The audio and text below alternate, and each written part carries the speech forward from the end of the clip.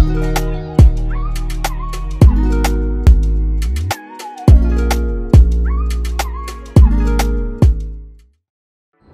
good, everybody? Is your favorite DJ, me, Tgarbs, and you are now watching Alte Daily.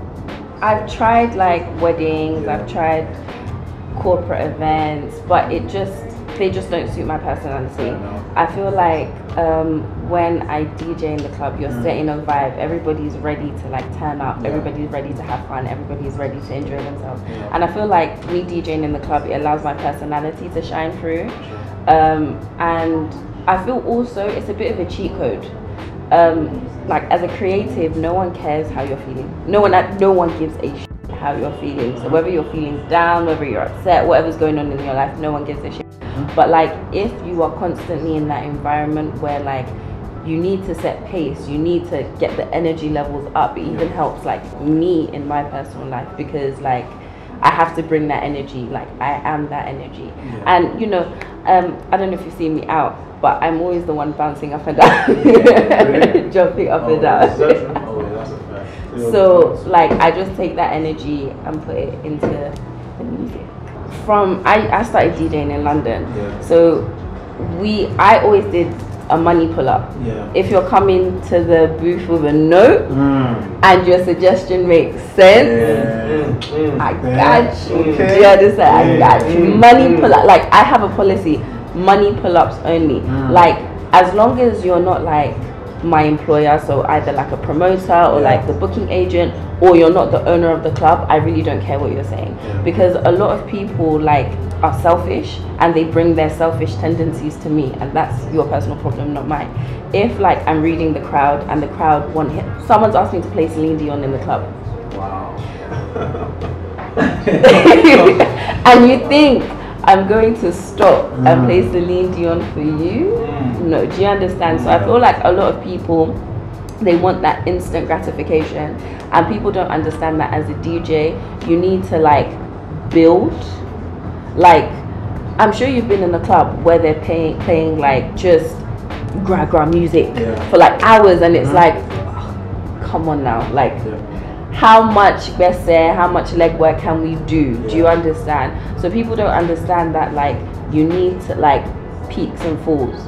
You need to create that as a DJ. So if we're playing Afro beats and you want hip hop, we're not saying we're never gonna play hip hop. It's just not the time. So people honestly need to be patient, but people want that instant gratification, and it's irritating. I don't mind if like you come to me, number one, money pull-ups only, respect the DJ guys, thank you. And if your suggestion makes sense. So for example, people have come up to me because when I first came to Nigeria, I wasn't really versed in like old school Afro beats. I wasn't great at it. And people would come up to me with suggestions like, oh, you should play this, do you understand? And it's like, you know what, I didn't think about that, that makes sense. So I feel like as a good DJ as well, you should be open to suggestions. But when you're coming to the booth being stupid, I'll ignore you. And like before, I used to be like, I'll check if I have it, I'll let you know. But now I'm just straight like, no. Let's see if you drag me off the decks. Let's see if you drag me or you move. But yeah, sorry to the guys that I've said no to. Not really sorry, but so there are loads of different types of DJs, just like there are loads of different types of doctors, there are loads of different types of DJ. And when I first started DJing, I wanted to be an all-rounder. So I can scratch. Like people always like, how do you? Like I can scratch. I know how to transition. Like I can beat juggle. Like I can actually, like I have a skill set. Do you understand? And I feel like a lot of people, because like you said, technology has made it so easy. They just jump into it and boom, you're a DJ. But I feel like if it's actually what you want to do and you're willing to like, you have the passion, like music is your passion, and you're willing to take time and learn your craft and like I'm still learning, I learn daily, then go for it. But like you say, there are a lot of DJs out there now that are literally doing it just to be fly.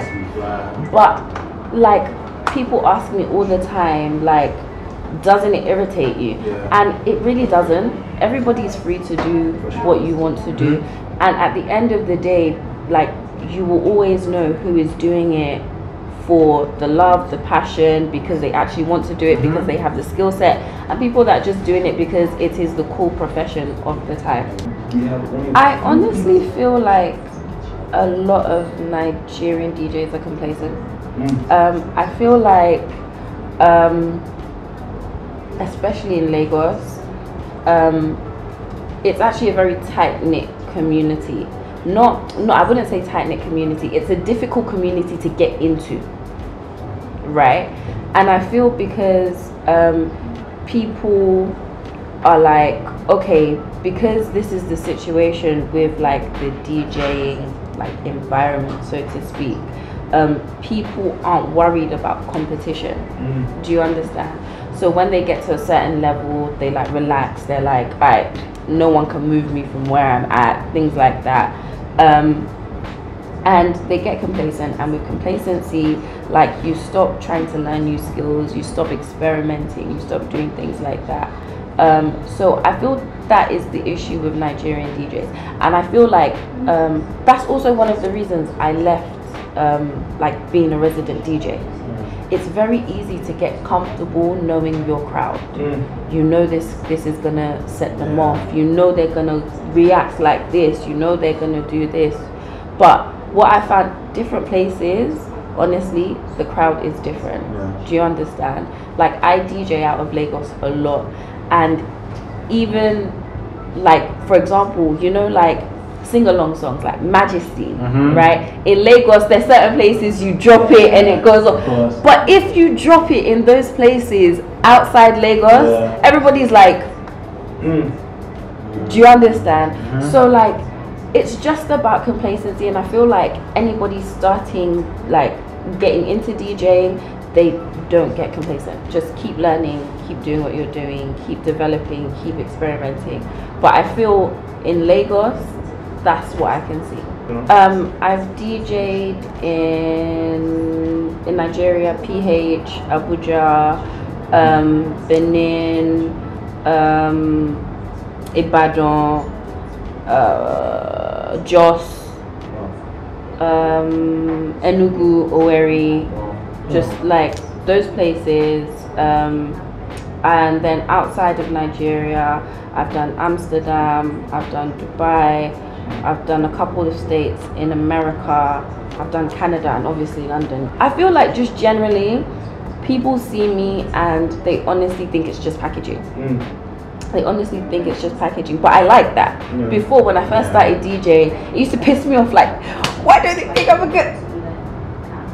Now it's like, you think I'm not gonna do anything, I'm really gonna show you. I'm really gonna show you, I'm gonna blow your mind.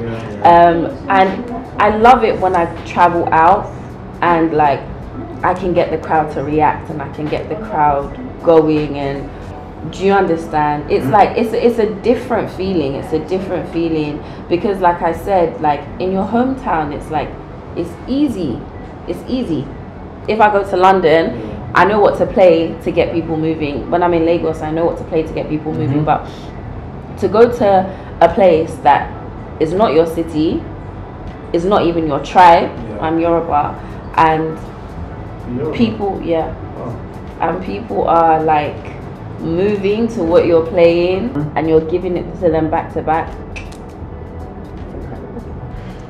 I'm still very much a Gali girl, which is obvious, but there are just certain things I like, and the things that I like, I do. Oh my god, do you know why a lot of women in this Lagos are mad? Because you lot are wearing wigs. The amount of heat that is trapped between your scalp and the wig, I'm not on that. The fact that I can pour water on my head every morning, love it. Energy. I was reading through the comments, right, and someone commented, she has no hair but she still has a parting. And do you know what the craziest thing is? Like, until someone actually like pointed it out, I never thought about, like, I'm literally asking them to etch a line in my skull. Like, I never thought about it.